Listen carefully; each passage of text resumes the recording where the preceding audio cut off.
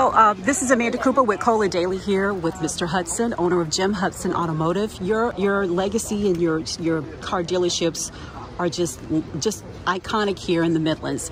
And for you to be giving back at this level just shows, like you said yourself, you are a financial missionary. And I thought that was a very well put term. When we talk about these electric bikes and when we talk about technology that they're introducing today, as a businessman, is this an opportunity maybe to introduce a line of bikes or a line of cars and, more electric gear type products to the community? Well, actually it is. Electric is what the future is about. Whether I like it or not, I like gas engines, but electric vehicles is the biggest portion of any investments that is going on with the automotive manufacturers. I told him you were going to ask him. These bikes are just an example. Really tough. And I'm sure they're going to need more. We'll be here to help them make sure they go.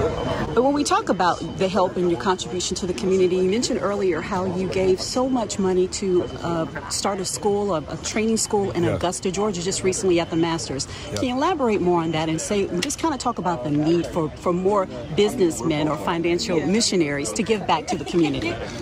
Augusta Technical College had been out seeking to have an opportunity to do a special place for young people, men and women, to train auto mechanic, body shop, parts, all these different categories.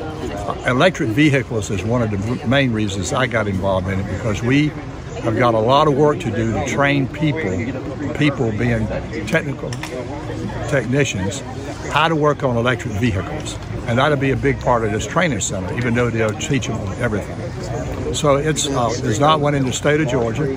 Augusta Tech reached out to myself and Augusta National, which is well known, for two major donors to give them the seed, for lack of other words, the foundation to build this new tech college. So that's why we're doing it, and we're delighted because one of our biggest needs and hardest needs to fill is technicians in our dealerships. Well, last question, because I know you're a very busy man and you're tight on time. You're just such a successful person and well respected. What is your best advice to those listening today, trying to figure out how you're surviving through all of these ups and downs in regards to the economy, the pandemic? Jim Hudson is a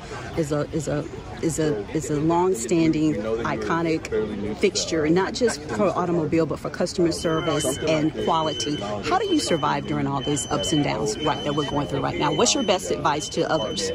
Be humble, work hard, dedicate yourself, pick out something you want to do and be willing to pay whatever price you have to pay to be successful in whatever career it might be. And it might not be making money. It might be imperative. It can be the best husband or the best wife or the best leader in your church, whatever.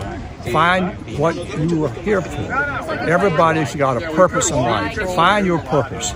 I found mine, and I've worked it and will not stop until they bury me. Wow. Thank you so much, Mr. Hudson, for your time.